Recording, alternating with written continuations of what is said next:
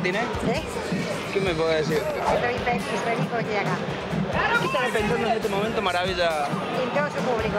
Toda esta gente es porque se sienten identificados con Maravilla Martinez por humildad, por el sacrificio que él hizo para poder llegar esta noche acá, ¿no? Tal cual, tal cual. Así que... Se lo debía a su público.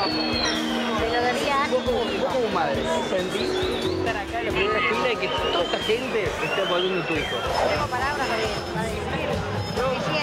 Yo que me hacía mucho tiempo que le estaba faltando a la Argentina. Claro. Un evento así con esta grandeza, ¿no? Y menos con un inglés que la viene a buscar. Había que pelearla, sí.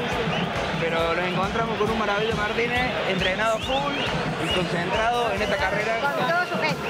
Así es. Su familia, hijos. Estamos de local. Estamos bien. Estamos con María, la madre de Pablo, con el entrenador. ¿Qué me puede decir de esta pelea?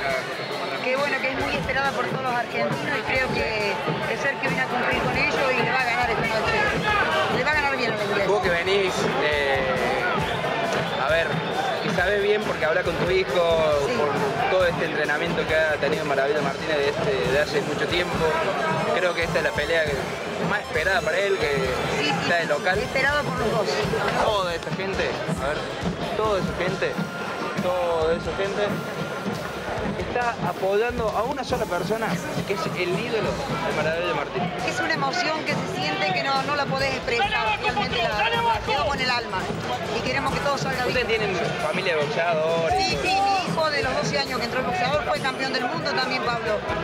Y bueno, y ahora está con cerca de que empezamos con él y todo va a salir bien esta noche. Está lleno todo, Sí, todo sí, todo está lleno completo. y eso hace que esté la gente apoyando Es maravilla. este evento único. Sí, único. La mami, la Susi trae toda la facha, la Susi, mira. Creo que si algo te copió, creo que tu hijo te copió en algo, los anteojos, ¿no? Y la simpatía. También.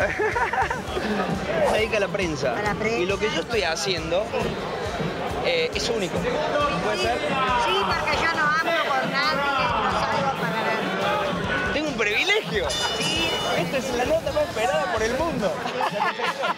Bueno, en algo sano se destacó siempre el perfil bajo. Pero Y, bueno, ganaste. y la suerte de tener a la mamá de Pablo que vino desde Córdoba, que tampoco no haría caso. Somos cordobeses y todo, somos cordobeses.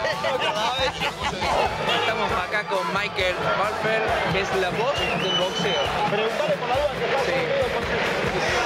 Una persona que es canoso. El canoso es la voz del boxeo del mundo. Ahora estamos por cantar el himno.